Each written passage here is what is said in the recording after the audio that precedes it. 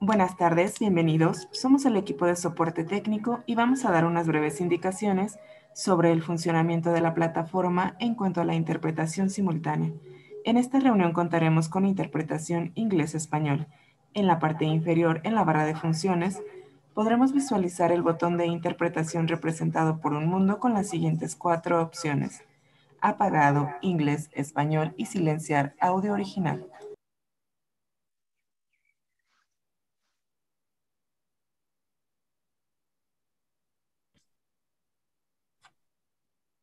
¿Por qué se paró esto?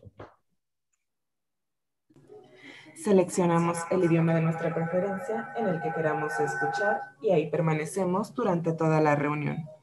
Es importante silenciar el audio original para no escuchar los dos idiomas al mismo tiempo. ¿Todos han encontrado el botón y seleccionado el idioma?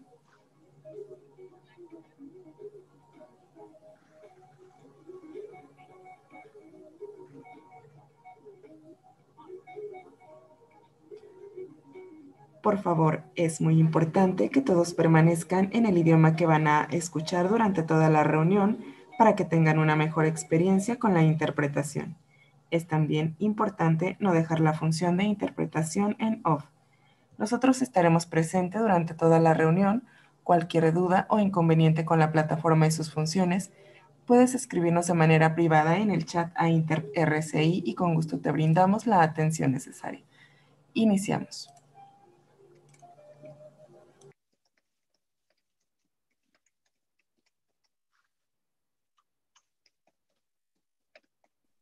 Okay, good afternoon to everyone. Good evening to Dr. Hafezi, and welcome everybody, and good evening for whoever is in the other side of the world. Today we have a great webinar on corneal biomechanics, new concepts on cross-linking and Sub-400 protocol.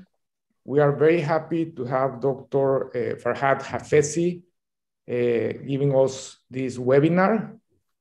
Next slide, please.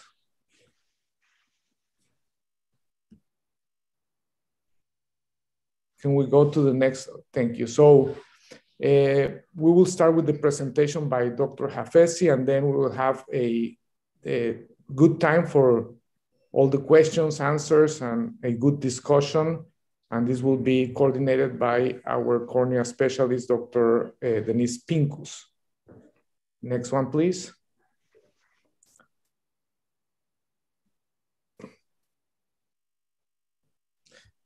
So it's a pleasure to have a real expert on cross-linking. It's an honor to have Dr. Farhad Hafezi here with us. Dr. Hafezi is the director of the ELZA Institute in Dietikon, Switzerland. He's a professor at the University of Geneva, and also it's part of the research group leader at the University of Zurich in Switzerland. He's also an adjunct clinical professor at USC in Los Angeles.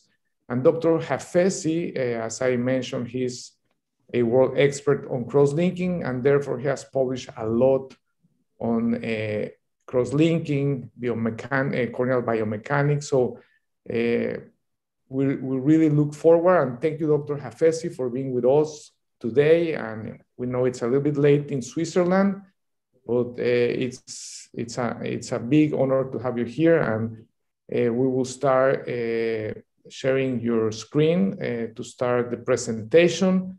And we'll also look forward for the session of question and answers at the end of your presentation. Thank you very much for being with us.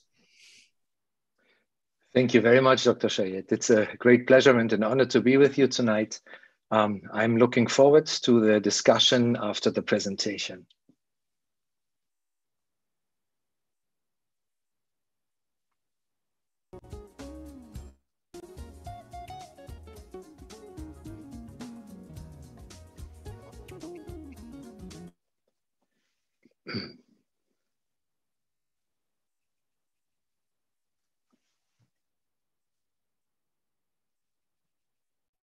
Hello, this is Farhad Hafezi from the ELZA Institute in Switzerland. And now these are my financial interests for this topic. Let's start with corneal cross-linking the way you know it. That's an old video, but very nicely filmed by Swiss television. It must be about 15 years old, how it all started.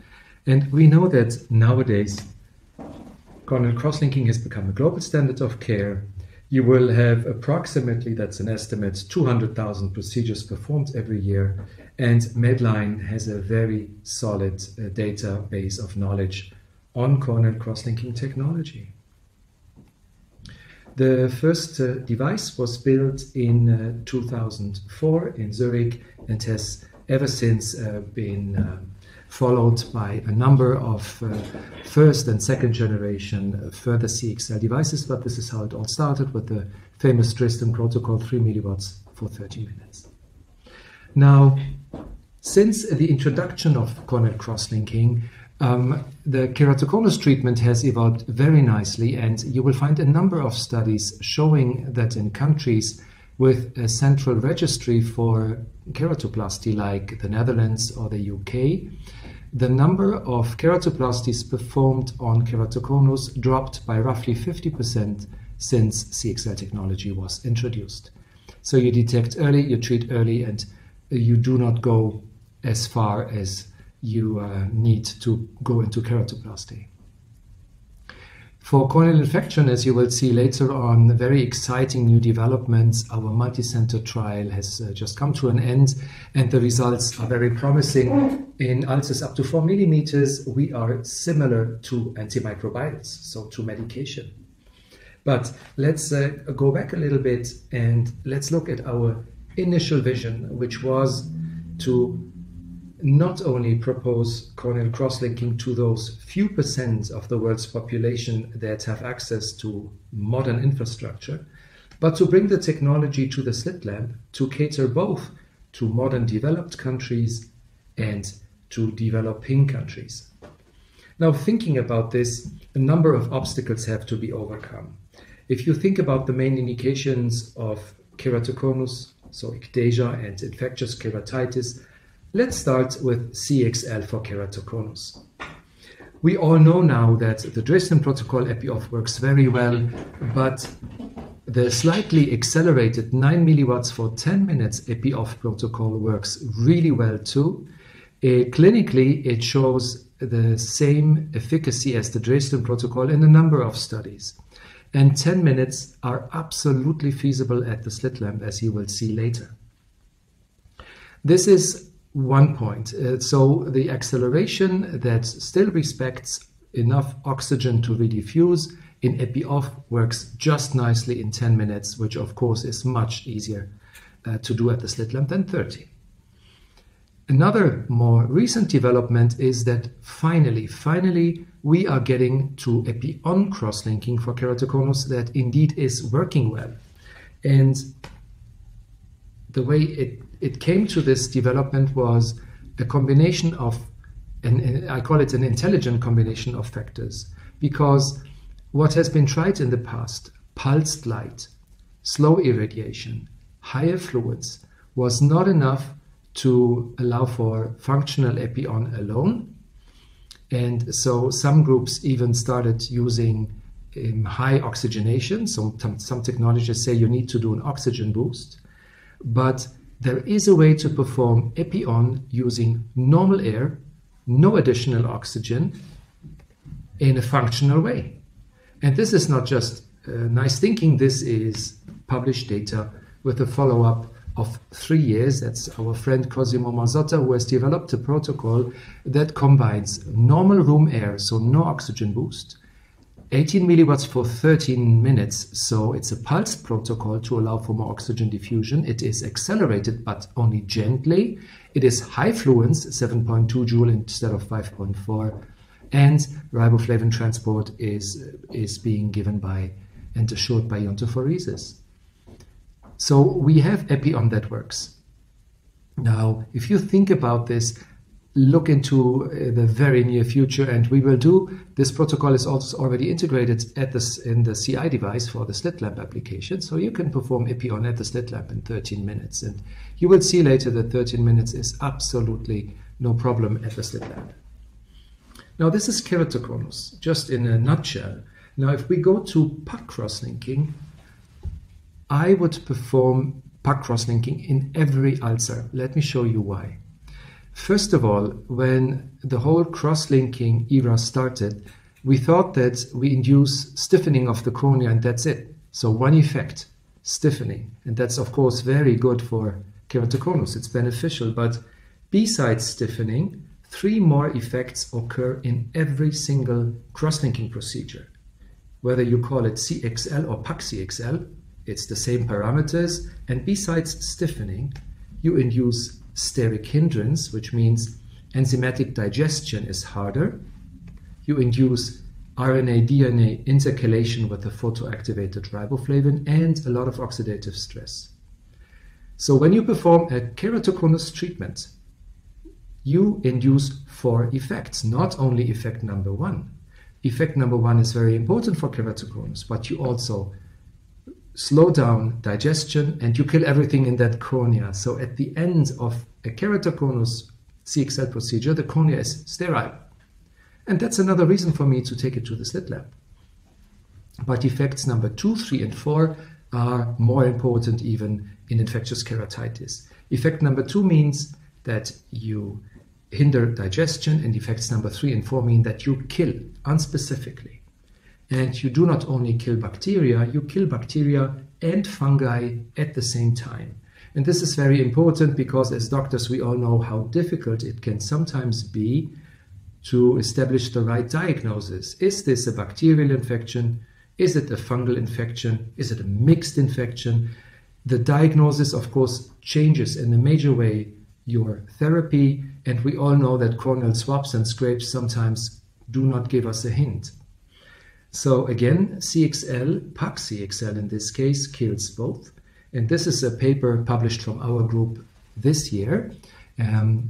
This is a bacterial strain, and this is an outlook into the future because, as you can see, the higher you go with the total energy, the higher the killing rate goes up to almost 100%. And in most of the studies you have read about in the past 10 years on puck cross-linking, we were working with 5.4 joule. And now more recently we went to 7.2, even to 10 joule, and you can see what happens. Efficacy goes up a lot. So we have a lot of room to make puck cross-linking even stronger. And as I said before, puck cross-linking increases the resistance to digestion. What does this mean? It means that the final scar will be smaller. With an antibiotic or an antifungal, you kill the bacteria or the fungus, but the inflammation and the digestion of tissue still goes on. Here, with puck cross-linking, you kill and you strengthen the tissue. So what we have done in our latest effort, which took us almost 4 years, was a phase 3 study using high fluence, as you can see in the upper right, 7.2 joule. This was our prospective randomized multi-center controlled trial. And we compared ulcers up to 4 millimeters, either only with medication or only with puck cross-linking, accelerated and high fluence. And the results were just astonishing. They are highly significant in the sense that we know now what is happening in this cornea. The days to healing are, there is no difference, there's no significant difference in the days to healing, and there's no significant difference in the success rate. So puck cross-linking alone, a single application of riboflavin and UVA, is just as effective as many days and even weeks of antimicrobial medication. And we had bacterial, fungal, and mixed infection in this study. So no significant difference, which means that one single treatment gives you as much success rate as medication. And what will the future bring? As you can see, this is 7.2 joule. We start using 10 joule now, which is still perfectly fine with this cornea. Remember, even in keratoconus, we go to 10, even 15 joule, and the keratoconus cornea is more transparent. There is more UV light reaching the deeper structures. Here, you have an opacified cornea, so the endothelium is even more protected from the UV light. This was a quite nasty fungal infection that had been treated by our Swiss colleagues, Tamer Tandogan and David Goldblum. And as you can see here, a 10 joule treatment did a very, very nice job. Let me rephrase this. These were two 7.2 joule treatments within a few days, one from another. So a fractioned application of 7.2 and 7.2, it was 14.6 in total applied in 2 instances. And as you can see, in this case, very nice scar formation, calmed eye. Now let's go into treatment. Let's say you want to perform such a PAC cross-linking treatment, whether it is at the slit lamp or in the laying position. What do you need to do?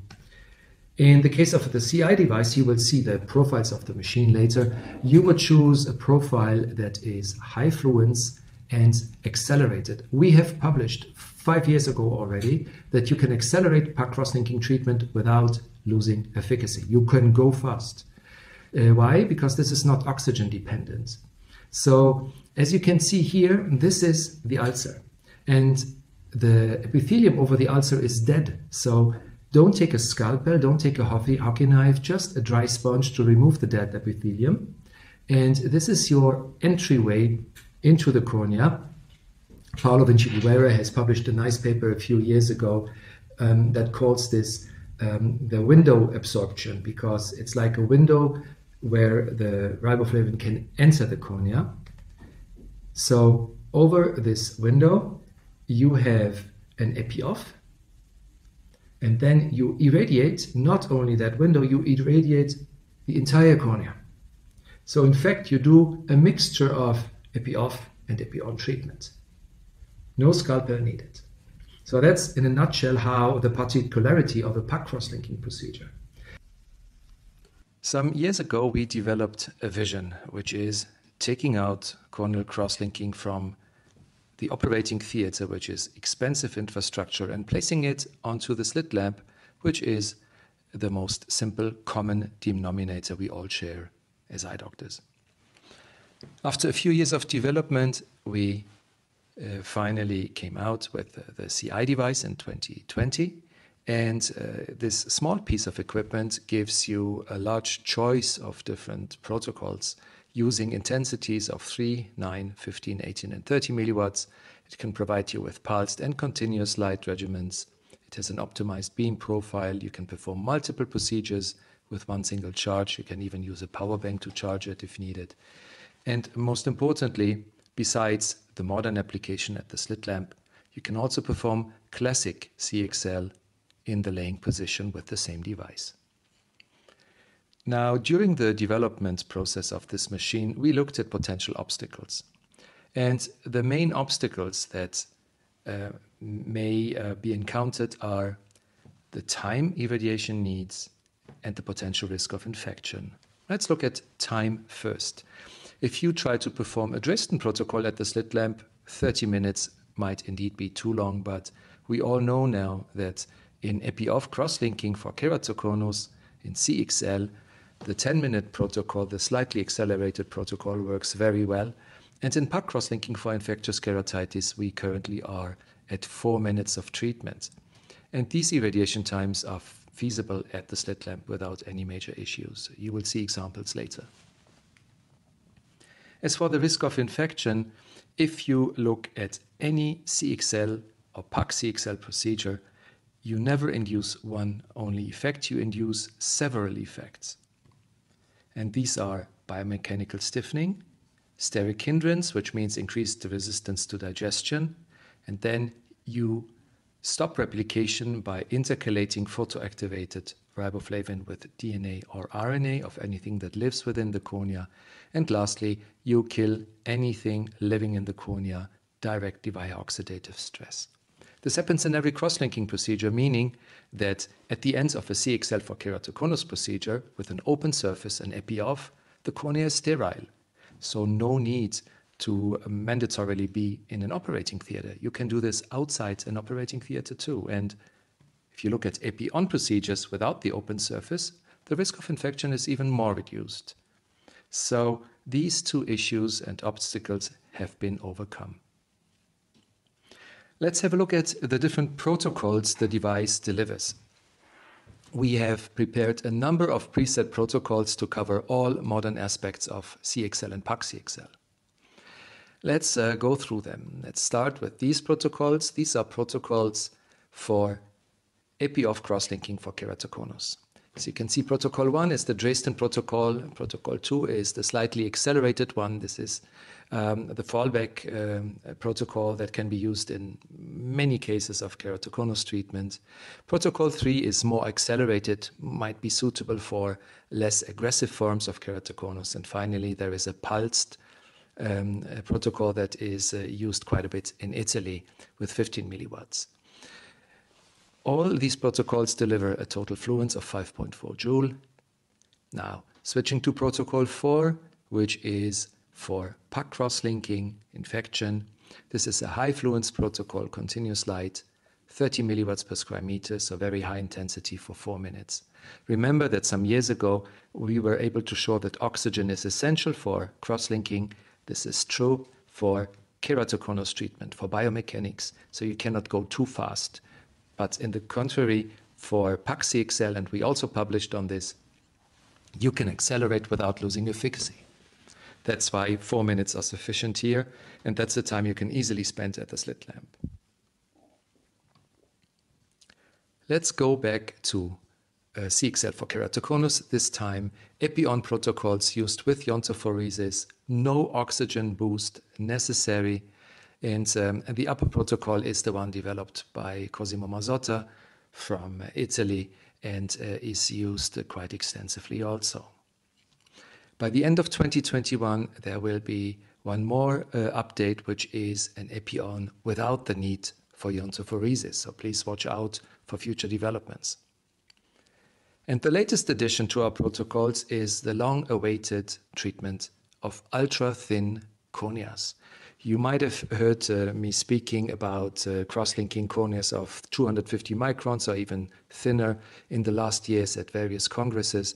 This was based on an algorithm that we developed and published back in 2017. This was a mathematical model, and then we went into a full clinical validation in a clinical study, which was just published a few days ago in the American Journal of Ophthalmology. That's the Sub-400 protocol, and here you can treat down to 210 or even 200 microns of corneal stroma. So what you do is, when choosing this protocol, you apply the riboflavin, the RiboCare, for 10 minutes, and then measure thickness with ultrasound pachymetry.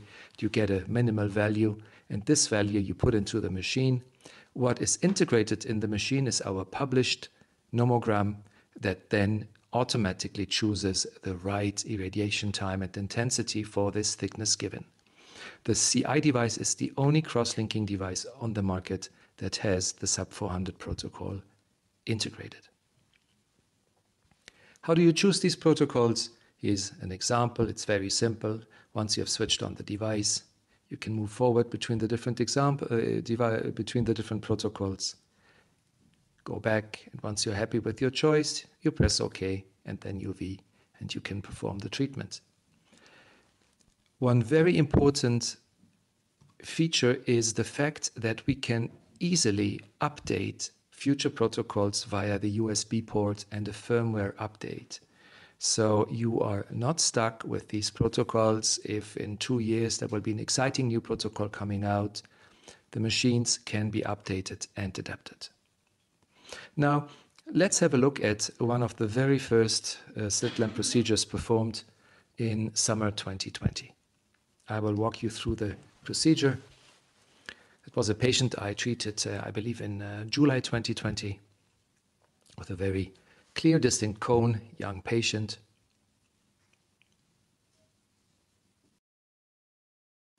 As you can see, the patient is now laying in the half-laying position here. But let's revisit the start. First of all, I make the patient really comfortable. You see that I gave the patient my surgeon's chair with the armrest, and I check the height. Take a minute or two to make the patient really be comfortable. That's very important. Okay. The next step was, how can we, no, the next step is the simple irregular disinfection. I use chlorhexidine. And then I place the speculum that is contained in the CI procedure kit. It's a lightweight speculum that an open wire Kratz-Barra that will not pull down your lids in the sitting position. Here it is.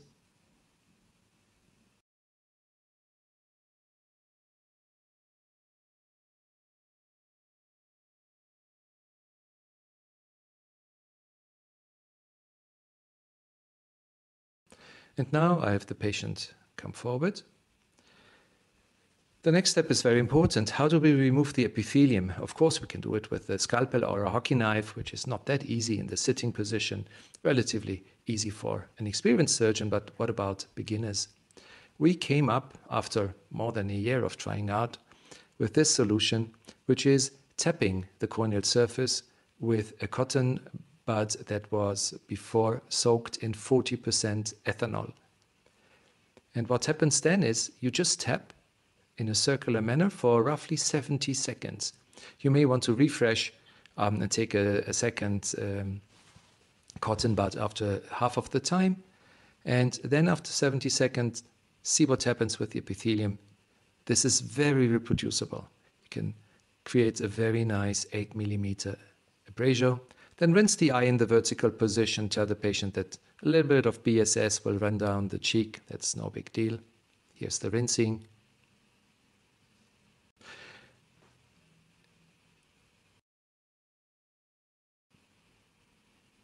All these videos are also on our website. We then take the patient into the semi-lying position, into a reclining chair, to apply the riboflavin for 10 minutes. 10 minutes are enough with RiboCare. Before doing so, we measure thickness using an ultrasound pachymeter, and we always have a pachymetric map printed out so we know where more or less to expect the thinnest point.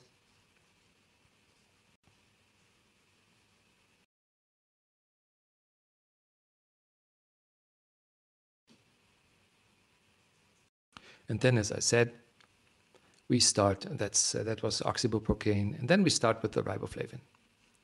Every 2 minutes for 10 minutes.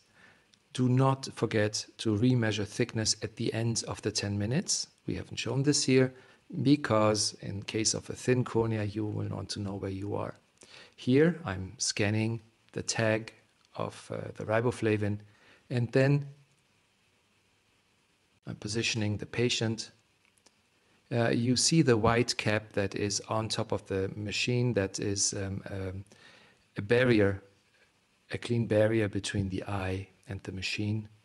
One last rinse off all the superfluous riboflavin, and then if you have a positioning light on your slit lamp, that comes in very handy because you give a target to the other eye, so you can very precisely position the patient's eye to be treated.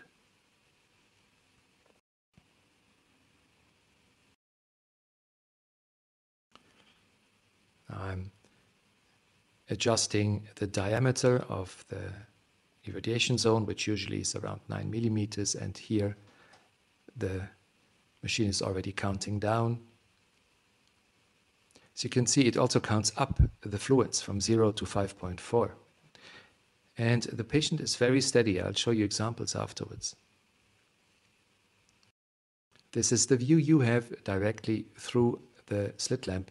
How do you find the right distance? Well, that's very easy. Before you switch on the UV light, you simply focus your image to the apex of the cornea, as you would do in any cornea assessment, and then you are exactly in the right distance.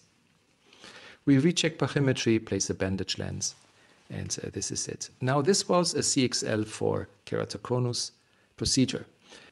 Now, a number of skepticisms have arisen, questions on the efficacy of the method in the sitting position. Let's have a look at them. The first is about the position itself. Many colleagues ask me, well, can you really perform cross-linking in the sitting position? Well, my answer is, why shouldn't we? Let's look at the factors that are needed for cross-linking. It's light, riboflavin, and oxygen. I think we all would agree that oxygen does not care whether the patient is sitting or lying, and light can be propagated horizontally and vertically, UV light, so that's no issue. The issue might be the riboflavin. If you sit, does the riboflavin gravitate downwards to the inferior cornea? Well, that's a legitimate question, and we have tested this and published some years ago. And the short answer is, do not worry about gravity. Why? Because you have 1 full hour before you can measure any relevant changes in riboflavin distribution between the upper and the lower cornea. It takes 60 minutes for the first few percent, 3.3% of difference in riboflavin distribution. So this is not really an issue. Another issue mentioned, or concern mentioned by colleagues, is fixation. Can patients really be at the slit lamp for so long? Please remember, 10 minutes for keratoconus treatment, roughly 4 minutes for CXL.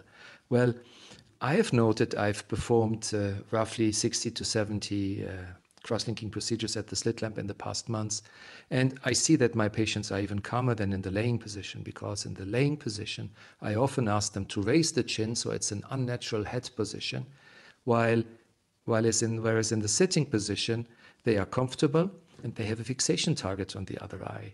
So have a look at the video on the left. I will start the video now. And as you can see, the only reason you know the video is running is because of the flickering of the screen. The patient is absolutely stable in its fixation. Now the right eye, the right video, same thing here. And this is what we observe. You might have a microsaccade from time to time, but that's about it. The last issue is about, is the patient comfortable enough to stay at the slit lamp? Well, we have interviewed every single patient since day one, and this is a typical response. Let me see whether you can hear it.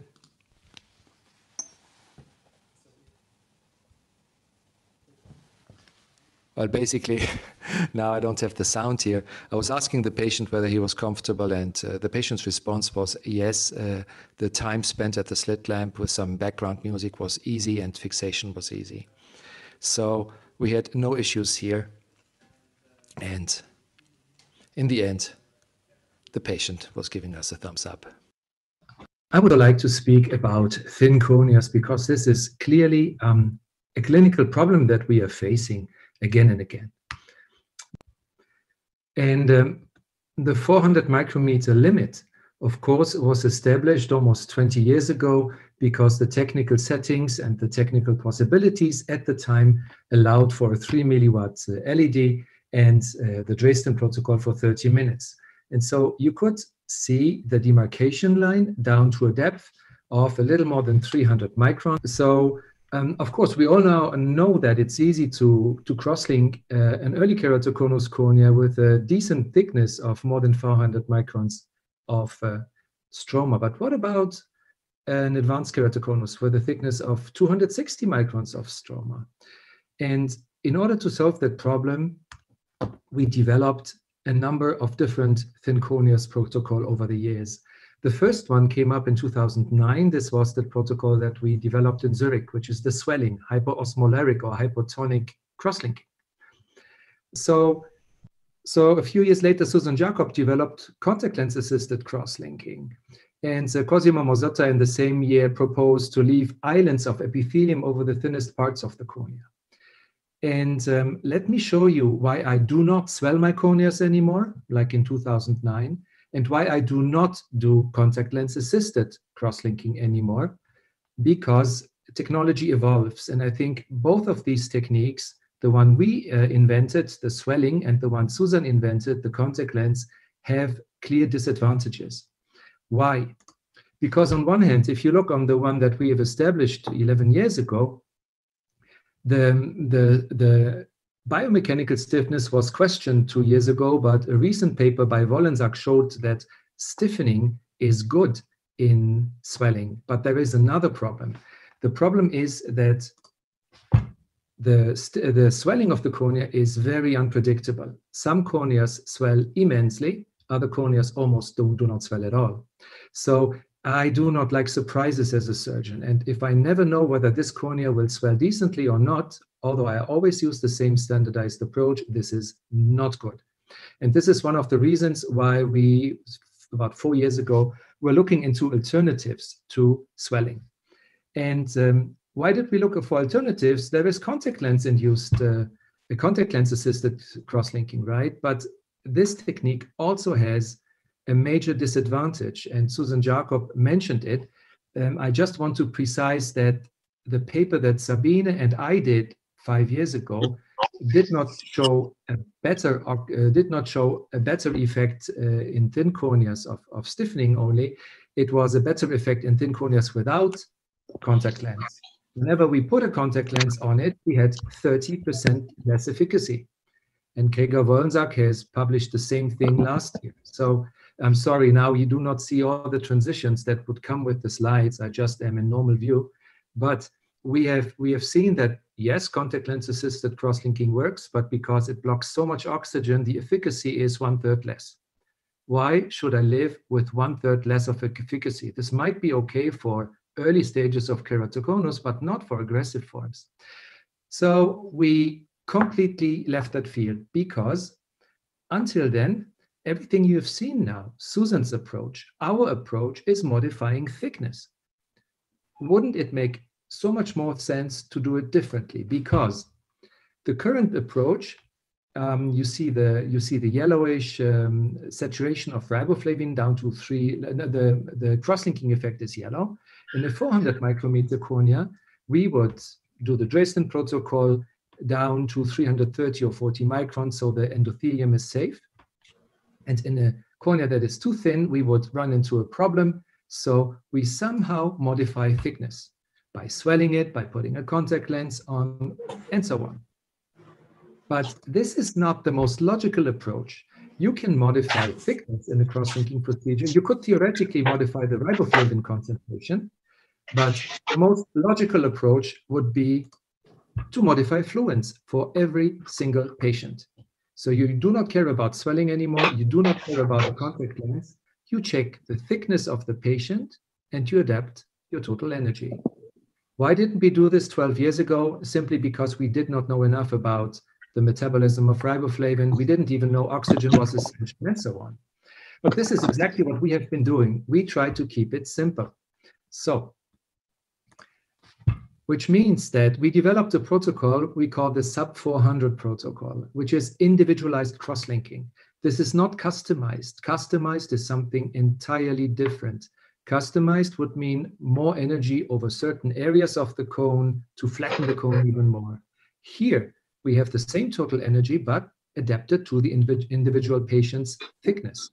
So on the left, a 400 micrometer cornea receives Dresden protocol.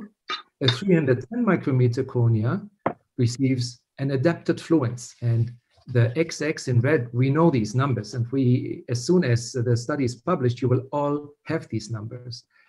And you can do the same thing in a 240 micrometer cornea.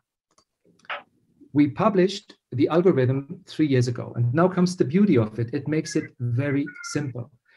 We tested our algorithm in a prospective monocentric study here at the ELZA Institute in Switzerland. And now we have 47 eyes with a 1-year follow-up, and look at the thinnest cornea. That's stroma, 214 microns of stroma. Basically, what we see is not too much of a shift in stromal thickness throughout the inhibition with riboflavin. It is hypoosmolaric riboflavin, but the sodium chloride content is modified, so you do not really swell a lot, maybe 10 micrometers or 15. So you remove the epithelium, you put your riboflavin in, and then the trick is at the end of these 20 or 15 or 20 minutes, it's HPMC riboflavin, you measure your thickness, and you get a number. And your number says 305 microns. And then basically once our paper will be published, you will have a table that tells you, oh, at 310 microns, you need these many minutes at 3 milliwatts or 9 milliwatts to create a demarcation line that is 70 microns from the endothelium. This is our safety limit. So we have done this, and the results are quite surprising in a positive way. So we didn't see any major changes in refraction or visual acuity, but we had a 2.1 diopter significant decrease in Kmax, and we had significant changes in the central 3 millimeters.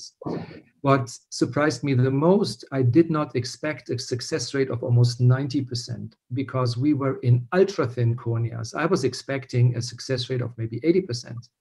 But this is a very high success rate for now. And just look at these corneas. We are now cross-linking corneas like the one above at 220 microns, and you can see the demarcation line, and it is exactly where we want it to be. No messing around with swelling or no swelling, no messing around with the contact lens, just adapt the fluence. All you need is an Excel table that you print out. So next step was, well, if we can cross-link ultra-thin keratoconus cornea, why don't we cross-link a keratoglobus cornea? This has never been done before. And we cross-linked this cornea with a minimal thickness, I think in the center, of 210 microns. And whether you can trust the pentacam at almost 80 diopters of Kmax readings is one question, but we took multiple measurements, and it seems as if at least the topography is stable in a disease. We have two cases that was documented progressive before by 5, 6, or 7 diopters. And here we for sure, with a 2-year follow-up, do not see a progression anymore. Some colleagues ask us then, well, why would you cross-link a 230 micrometer cornea if the patient has no satisfactory visual acuity anymore? And I would like to respectfully object, because if you have ever seen what scleral lenses can do to an optics, it's just amazing. For example, take this keratoconus with a residual thickness of 108 microns of stroma, an extreme compensation masking effect of the epithelium. And this patient had absolutely no functional visual acuity with glasses. He, in fact, was already on our transplantation list. And then we gave it a try with the scleral lens, and the patient went up to 20/30. So please do not forget, even with the central scar, there are 2 reasons why these patients do not see well. It's the opacification due to the scar, but it's also the massive irregular astigmatism. And using a scleral lens, you decouple these 2 effects.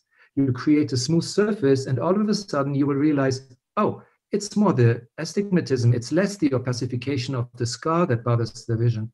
So this is a nice example of why cross-linking is so useful in ultra-thin corneas. One last sentence, there is another proposed protocol that was published recently by a dear friend of mine, Cosimo Mazzotta, the M protocol. Where is the difference? The difference is the following. Our Sub-400 protocol has been redeveloped from the scratch. So it is an algorithm that takes the thickness of the cornea and then breaks down how much fluence is needed using 3 milliwatts. Cosimo has done something very different. He has put together all available solid literature on the depth of the demarcation line with different protocols. So he knows exactly which protocol to use to attend a certain thickness. That's a different approach. What I do not like too much about the approach is it makes the machinery more demanding, which means you cannot use the most simplistic 3 milliwatt machine, 10-year-old or 15-year-old. You need a machine that allows you to do 3, 9, 15, 30 milliwatts, continuous light, pulse light, even iontophoresis. Not everybody has all this machinery on board. Again, keep it simple. The Sub-400, all you need is one type of riboflavin, and a 3 milliwatt machine. If you have a 9 milliwatt, we also have that. We also have that covered in the second table, and based on the algorithm. So again, keeping it simple, I think the Sub-400 will make it much easier and has clear advantages over our own swelling method and contact lens assisted cross-linking. Now, in conclusion, we strongly believe that the CI device will democratize access to corneal cross-linking technology, and CXL at the slit lamp is suitable for all indications and all modern techniques. So in brief, CXL at the slit lamp is the future of cross-linking. Thank you for your attention.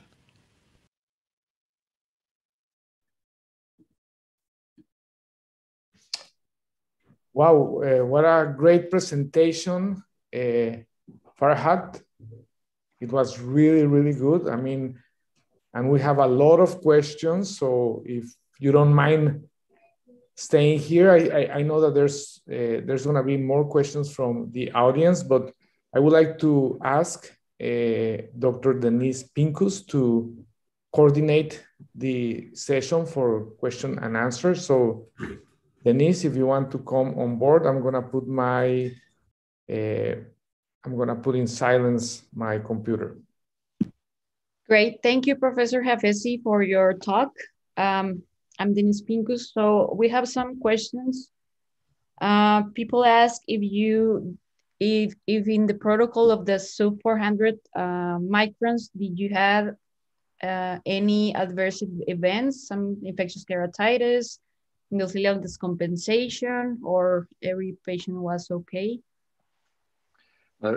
Thank you, first of all, very much one more time for the kind invitation. And sorry for, we had 1 or 2 glitches in the transition of the video. My tech support apparently had problems putting it together 100%.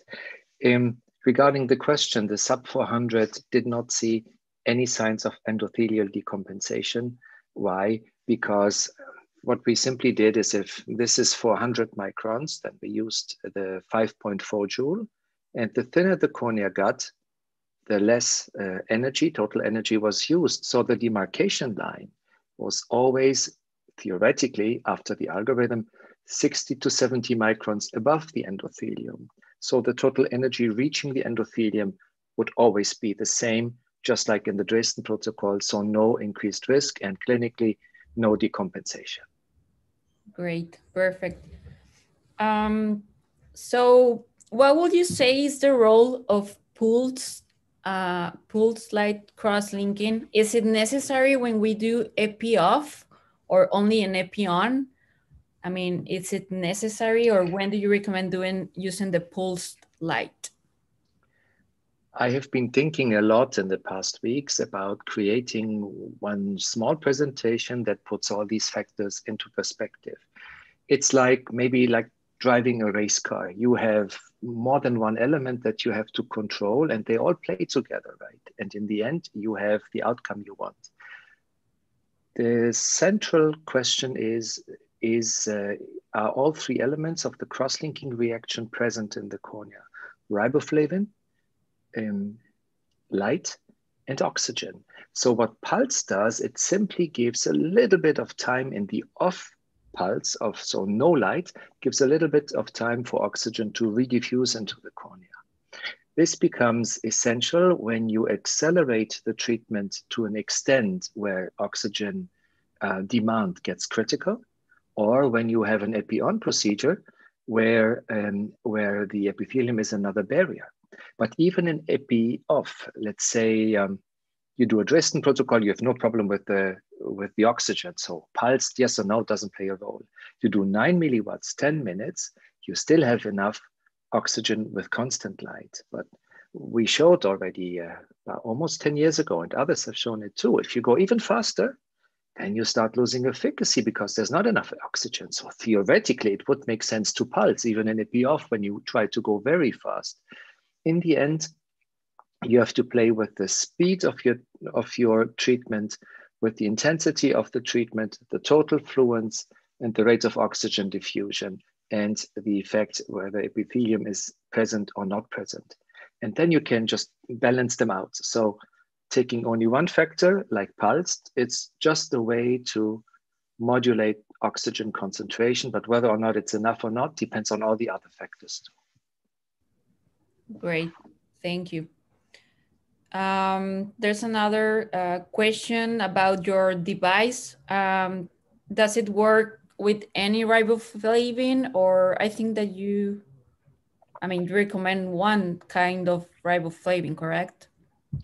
Well, it started with one kind of riboflavin. And if you look at the history of cross-linking, and I'm sure Dr. Shayed knows the same about the history of LASIK, it starts in one way and then it becomes more and more complex. And in the end, you try to simplify it again to make it more accessible. Something similar has happened to riboflavin solutions. There was not really a reason to have so many different riboflavin solutions. It's partly artificial and not made by the surgeons themselves. So we have spent almost 2 years with Eberhard Spörl, one of the two fathers of cross-linking, to go back to the roots and to create one riboflavin that can be used for epi-off and epi-on and iontophoresis application, and as well for cross-linking. Because if you do not use a viscosity agent like dextrane or HPMC, you can do iontophoresis with it. If you make the solution very, very slightly hypoosmolaric, you have a good penetration even in epi-on with penetration enhancers. When you're epi-off, the viscosity agent does not play a major role, and for cross-linking either. So we boiled it down back to one single riboflavin, and this is what we've done. Great. So I think that the answer is obvious, but do you do epi-on cross-linking in any cases, or in which cases do you do it? I start doing them in many cases except the very aggressive forms. So if I have a 21-year-old with a very distinct and clear and fast progression, I still do epi-off. If I have a child, for now, I do epi-off. But we have switched to epi-on about 8 to 9 months ago in many instances. But what we are trying to develop is, I think Cosimo Mazzotta has shown very nicely, we can overcome the oxygen, the boost in oxygen by having a clever combination of high fluence, pulse light, and gentle acceleration. And I spent the last 5 months, a total of almost 2 weeks at the Swiss Federal Institute of Technology, trying to find out in the multiphoton microscope whether we can do an epi-on saturation of the cornea similar to iontophoresis without iontophoresis, because Cosimo still has iontophoresis going on. So what we are developing right now in a prospective study is is epi-on cross-linking at the slit lamp without iontophoresis, without additional oxygen. We have to see how efficient this is. If not, we have to also add external oxygen, but we are in the process of comparing this. I'm quite confident that we should get to a good epi-on without additional oxygen, without ionto, for many forms of keratoconus, except the very aggressive forms in the very young. Great. And do you put, when you're doing the cross-linking at the slit lamp, do you put any drops during the UV light exposure, balance out solution or anything? If we are at a 10-minute treatment, we moisten the cornea after 5 minutes. We stop the treatment, patient leans back, and we moisten it. And something we wanted to test, because it was an open question, does it make sense to put riboflavin during cross-linking? Because this would be a problem in the upright position. Right. So I had a postdoc checking this in a Dresden protocol, either no riboflavin at all or riboflavin every 2 minutes. Biomechanically, it does not make any difference. Theoretically, dropping is even counterproductive because you restart the cross-linking process in the superficial cornea with each new drop of riboflavin on the surface. But in practice, we couldn't see any difference. So very simple, straightforward conclusion. We have submitted the work a few days ago. You do not need additional riboflavin during cross-linking. Great. And Are you currently using only a slit lamp cross-linking, or you still do it not in the slit lamp? And what's the percentage of those both well, approaches? I'm clinically developing the slit lamp cross-linking. So I do right now maybe 95% at the slit lamp. We have a small mobile slit lamp that is dedicated for that. In children that are too young to be stable, I don't do it. I had a very, very nice WhatsApp message photo today from Boris Kneiser from Israel, who showed me a patient with Duchenne muscular dystrophy in a wheelchair doing slit lamp cross-linking. And he said, I would have had a hard time to put him onto the bed. It would have demanded for much more infrastructure. So that's a nice example of the other way around. So for now, unless I use it in combination with a refractive laser procedure, then the patients are lying under the excimer. Otherwise, I use the slit lamp approach. All right.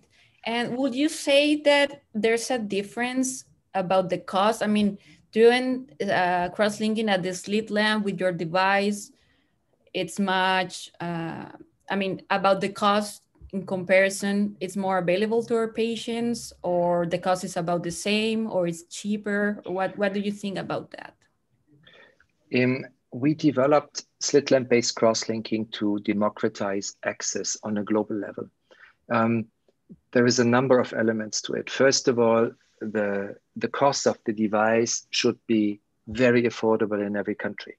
Now, of course, everybody has national distributors. They do what they want to do, but they should align with what is done internationally. Second, we want to go out of the operating theater, which is a very expensive infrastructure. I've been doing my cross-linking for the past 4 years in the minor procedure room. You've seen the excimer laser behind. This is not a sterile operating room. I do my halation and other minor surgery and the refractive laser in there. And this is a way of driving down the cost. The third element is once we have Epi-on established, the doctor is needed for the very few minutes of the irradiation, and the rest can be done applying drops will be done by the paramedical staff. So all these elements should help to drive costs down. And that's a central element. Improve access in remote regions and at the same time drive costs down. It's probably similar in Mexico. The cost of a procedure room is only a fraction of the cost of an operating room. Correct. And if doctors are interested in acquiring your device, how can they do it?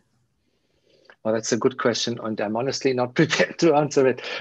But if they want to, I'm the advisor of Imagine, but I know that imagine-i.com has a list of countries on the website with distribution, and hopefully Mexico is on it. If not, they can send an email to Imagine, and they should be contacted soon. I will briefly check while we chat, but I'm almost positive that Mexico is on it or will be on it very soon. Dr. Hafezi, we have doctors right now from all over the world, so that's good. I mean, okay. maybe from Mexico, but we have, actually, I see Dr. Perry Binder from the United States. I think he's your friend, maybe. And please, Dr. Noé Rivero from Argentina. So, lovely. Yes. I think in Mexico, there my fellows are telling me that a company called Rockall. Rockall, yes, right. It's Rockall. They're going to be distributing it. Yeah, I think the registration is almost done. Of course, it has to go through a national registration, but this should be a matter of a few weeks now. It's great that you have done this, and I like the fact that you have been doing this democratization. I think that our current president will love you because that's what he wants to. He wants to do those type of things. So that's it sounds very good, and that's what we tried with the Sub-400 protocol too. It is of course built into this device, but you can use it with any old machine. And that's why we chose 3 milliwatt for the first generation. By the way, the The Sub-400 was just published in the American Journal 3 or 4 weeks ago. So it's open access, everybody can use it. I think that's quite important. And thank you for the kind words. All right, great, thank you. So we have a actual question from Dr. Noé Rivero. He asked, Dr. Hafezi, what do you think of the epithelializing, removing the epithelium and performing cross-linking only in the ectatic area of the cornea? So we can avoid flattening areas of the cornea that are already flat, as is done in the original protocol, in the central 8 millimeters of the cornea. I remember that in the early days of cross-linking, we tried several of these things, but we shouldn't forget that cross-linking is a disease of the entire cornea, and there's manifests over certain areas of the cornea. So I would prefer not to adapt the cornea to our method. I would rather prefer to adapt our method to the cornea. So I would prefer to do a more uniform approach and then play with the technical settings so we achieve the effect instead of doing it the other way around. Thank you. So before I ask some questions about cross-linking for keratitis, so what is do you have like a current definition of keratoconus progression after doing cross-linking?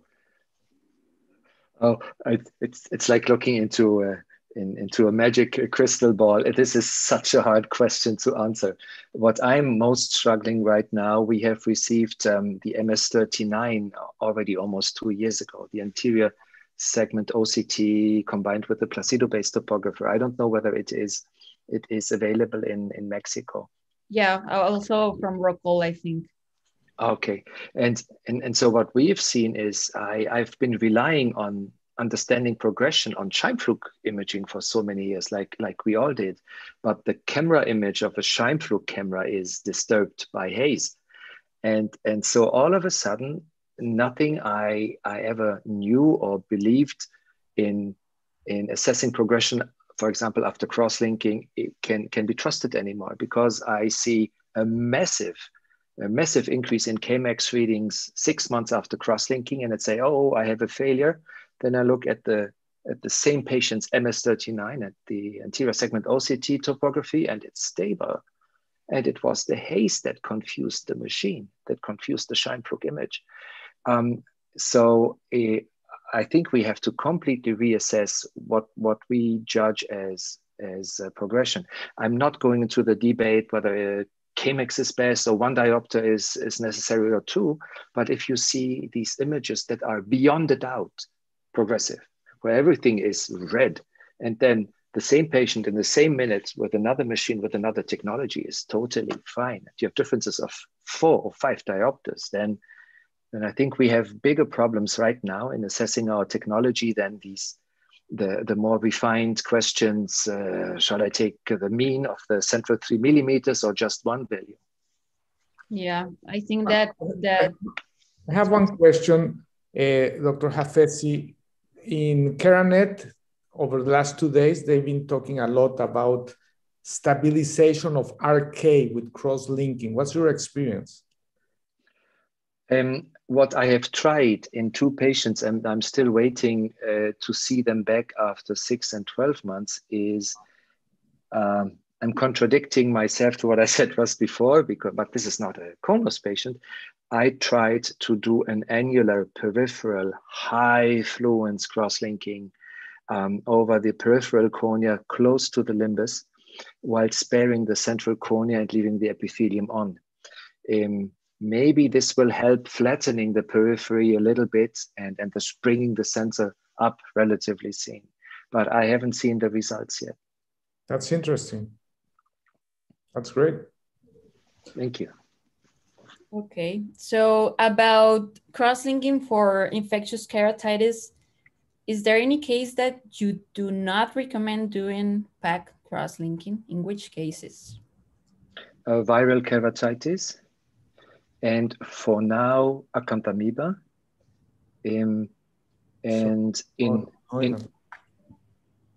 In all other cases, I would always perform a PAC cross-linking, but just have realistic expectations.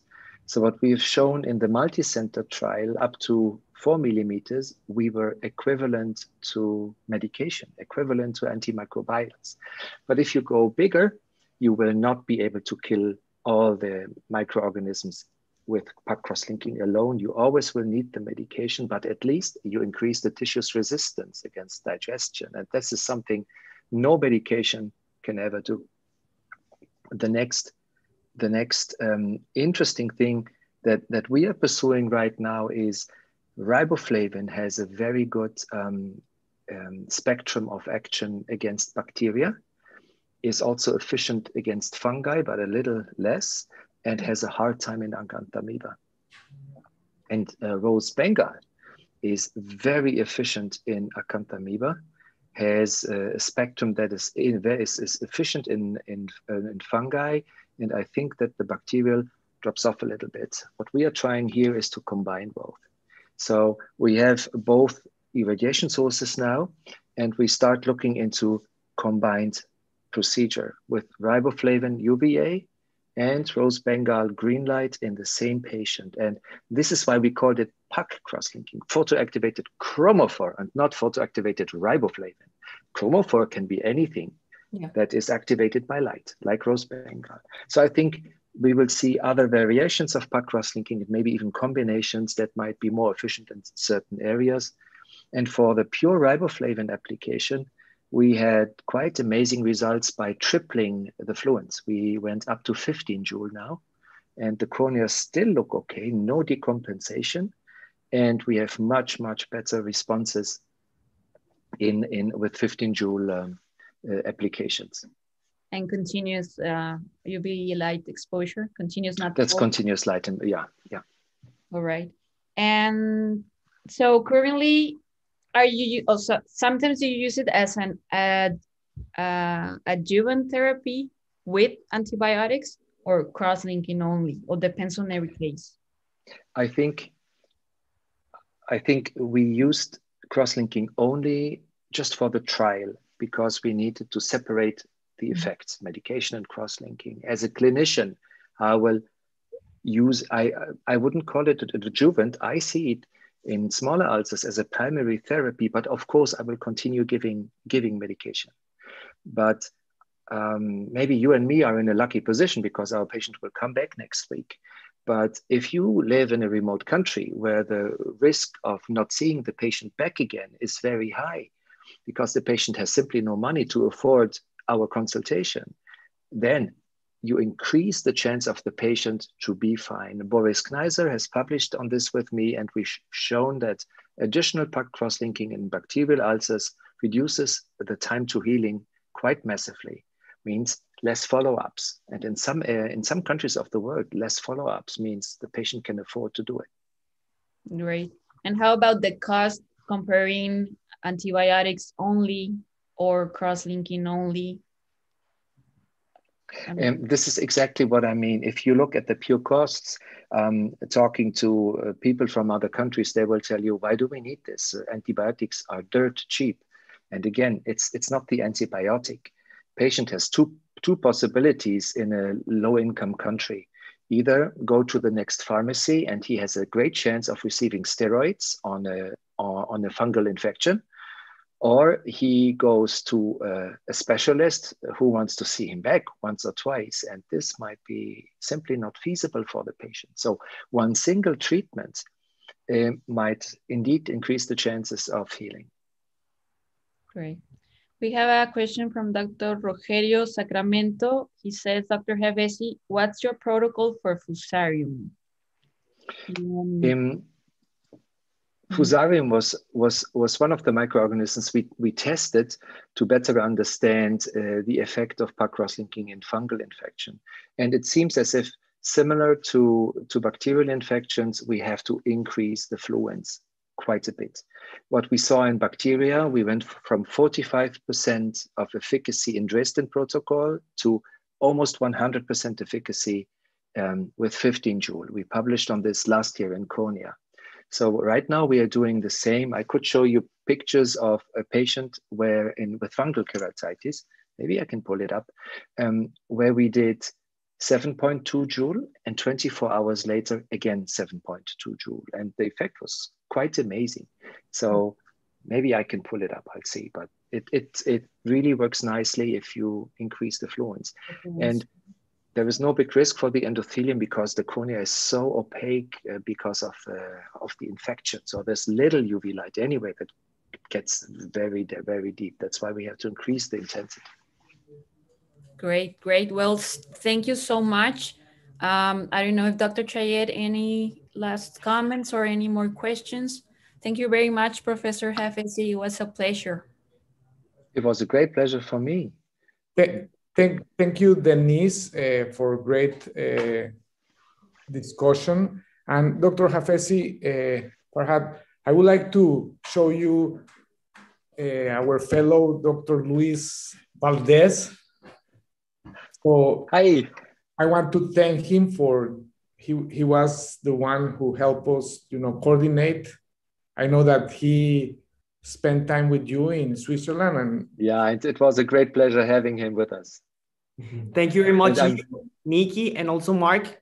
Thank you very much for sharing your time with us and your knowledge. No, thank you so much, and we are so happy to see that you are in the best hands in Mexico now, and we are excited to see the technology spread also in the upright position. That's great. Okay, hope to see you maybe next year. Hopefully someday physically, right? That would be lovely. Thank you, Farhad, and also thank you, Arturo. Nikki. I know that she's always with pleasure. Yeah, thank you. She's always there, and thank you for everything. And we look forward to start using your equipment and your cross-linking, and I hope everybody will follow. I think this is a great way of doing things very scientifically. So we really appreciate everything that you have done in this area, and it's just looking really good, and very excited for the future. Thank you very much. Thanks for the kind words. Thank you. Thank you. Have a great evening. Goodbye. A great day. Thank you to everybody who attended our webinar, and we see you in the next one. Bye-bye. Thank you so much, Dr. Hafezi. Thank you. Goodbye. Bye-bye.